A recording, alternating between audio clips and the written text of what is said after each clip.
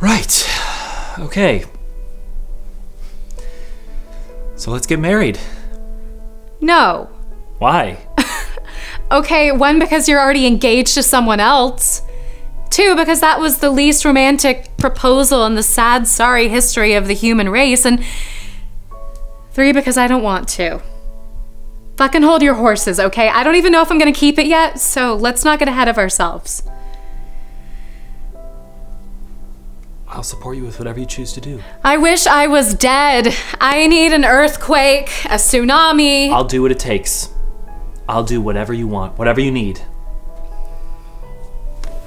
I need you to call your fiancé. No, I'm not gonna tell her over the phone. Because you don't want to hurt her feelings? Because she deserves better than that. Better than her husband to be impregnating his ex-girlfriend? Than being told by phone. How sweet! You must love her very much. Yes, I do, actually. Is that so surprising? She's my fucking fiancé. We're getting married in 3 months. I must buy a hat! We were. Obviously, we can't anymore. You mean you were in love with her even when you were fucking me on my sofa? What happened between you and me had nothing to do with her. I'm going to talk to her. Now, face to face, okay?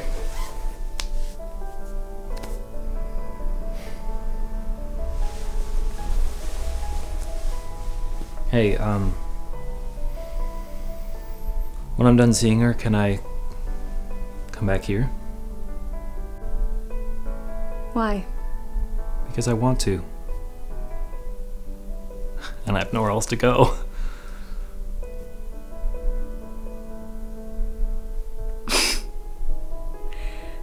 Okay. But can we just have a minute? You and me?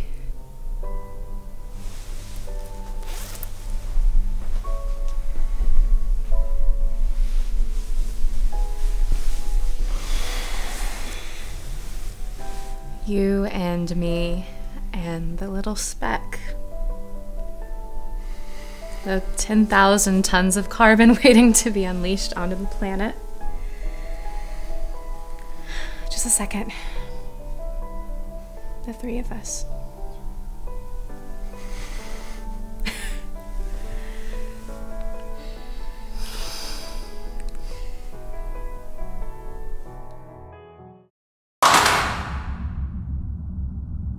Hello, Mr. Horn. I'm Special Agent Clayton, FBI. This is Agent Archer. FBI? I didn't know the FBI operated in Yemen. We don't. We have no authority here. You are under Yemeni custody. Bad fucking news for you. If you help us, we may be willing to help you. You're gonna help me? With no authority? They listen to us a touch closer when it comes to terrorism. We just want to know where the Semtex was headed. I don't know. I didn't ask. But you know where it came from. Yeah. Fell off the back of a truck.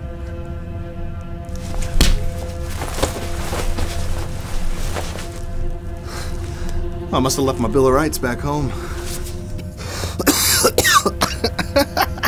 It's clear to me you're not a fanatic, Samir. An opportunist, perhaps, but not a fanatic. You have an American passport, so I can get you out of here.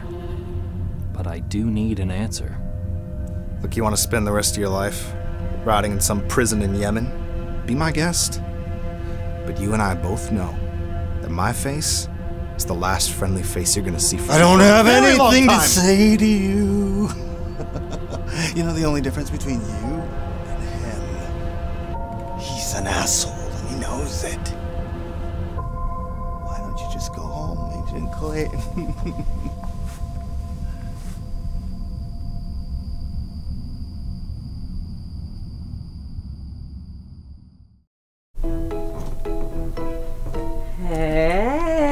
Ooh, Oreos. Where did you find these? So, what's your plan? You mean before I eat these? Yes. Or after? Are you leaving tomorrow? Oh. Oh, I see. I see. You're trying to edge me out? No. I was just saying, you know, because like if I'm staying somewhere, I kind of want my own space, and my sleeping circumstances, they need to be very specific. Like I need it to be dark. I need it to be quiet. Uh-oh, do you say you needed to be quiet? Well, you know, it's maybe just. Oh no, do you know what a deviated septum is? No. This is what it's gonna sound like, okay?